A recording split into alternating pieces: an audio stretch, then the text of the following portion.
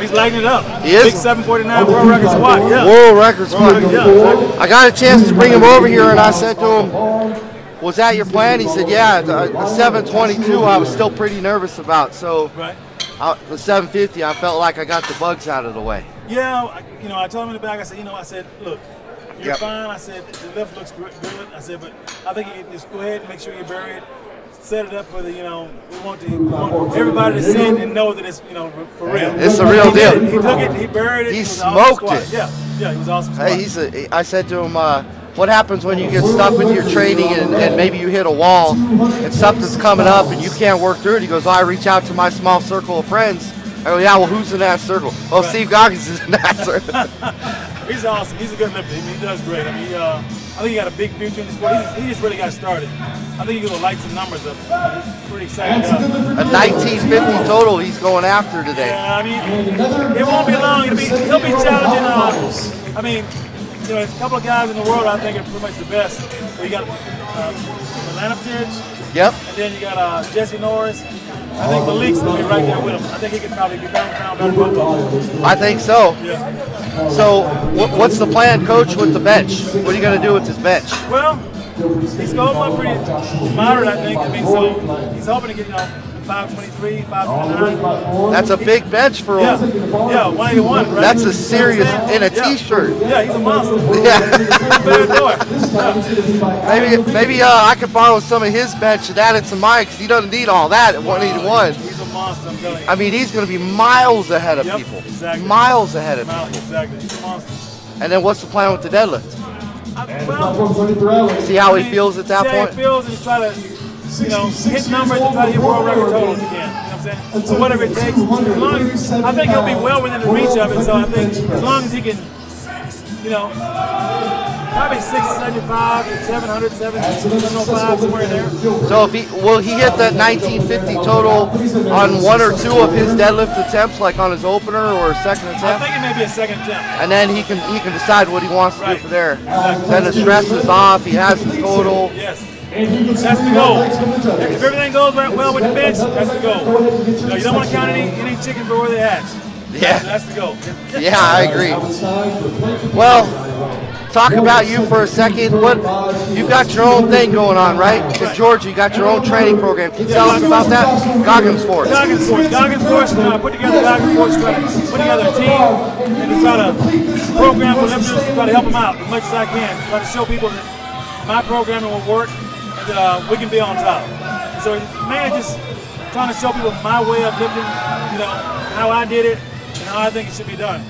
Now, do people come to your house to train, or do people get a hold of you online? They come to my house to train, and they online. I do an online program also. Online. So if they want to get a hold of you, how do they get a hold of you? Do they go on social media and type in Goggins Force? Yep. Go to Goggins Force. Goggins Force website, GogginsForce.com. They also got GogginsForce@gmail.com. That's my email address. Any of that. So they get a hold of you by emailing you, going to your website, calling you, well, whatever. You can call me at 770-912-58260. That's right. Yeah. I love it. Anytime. I'm always available. Now, how's your training coming along right now? I know you're post a year of are you a year out now from your hip surgery? It was February 2nd when I had it done. February. So we got, I feel like I'm completely recovered. I feel 100%.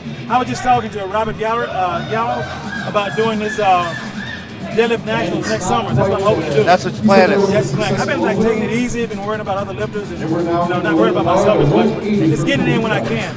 And so far, I'm good.